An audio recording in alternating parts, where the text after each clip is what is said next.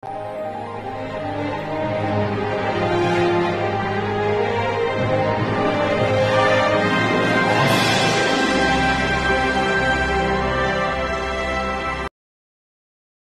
term space is used to denote the entire universe, i.e., the Earth and its atmosphere. The sun, the moon, and the rest of the other solar system spread over the infinite sky.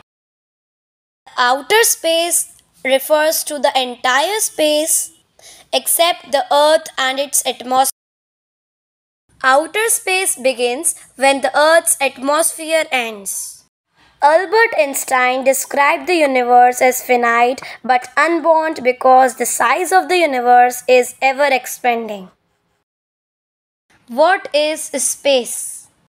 The word space is used to denote everything that is beyond Earth and its atmosphere. Space's common term also means nothing. It means a gap or a void which is empty or unoccupied. This is because only part of the universe is filled with matter. The rest is empty. The planets, the suns, the asteroids, and other heavenly bodies make up the matter that lies scattered in space.